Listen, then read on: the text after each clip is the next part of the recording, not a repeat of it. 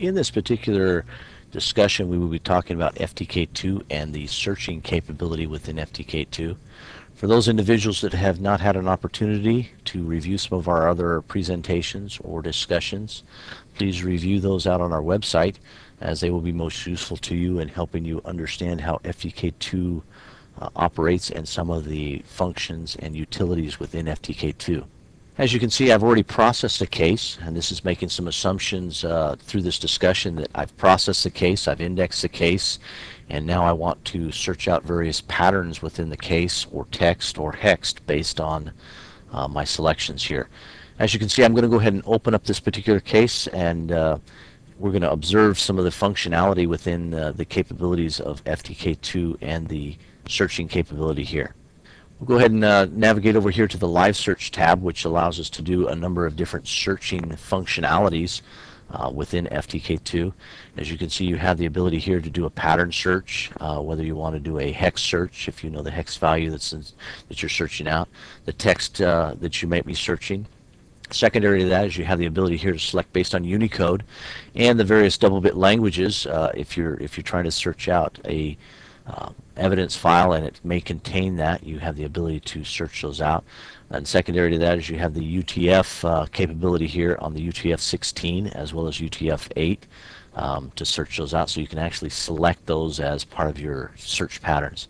As well as you've got the code page capability here that you can utilize the various code pages in the event that you may have a foreign file here that might be a different code page in which you might need to search out. You can select that appropriate code page if it's not currently selected. As well as you have the EBCDIC as well as Mac, along with the multi-byte as you've seen here. So you've got a number of different things that you can utilize in your search criteria. One of the other nice things here is the capability under the pattern search here is to be able to utilize various grep functionalities. Those that are familiar with the grep functions might understand these a little bit better.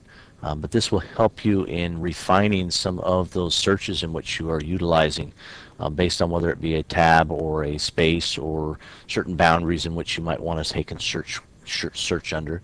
Allows you to put different patterns in here.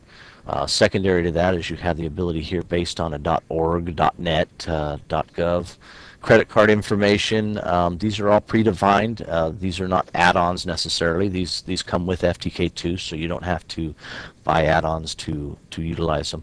These functions within the expressions here, you have the ability also to edit them in the event that by chance something is not working as you would expect, or if by chance you want to refine that in some mannerism, you do have that capability to do so. So as you can see, there's a number of different things in which you can actually do in that functionality, as well as you can apply given filters as well during that searching, so that you can kind of narrow your search criteria down as well on top of the search pattern that you're utilizing.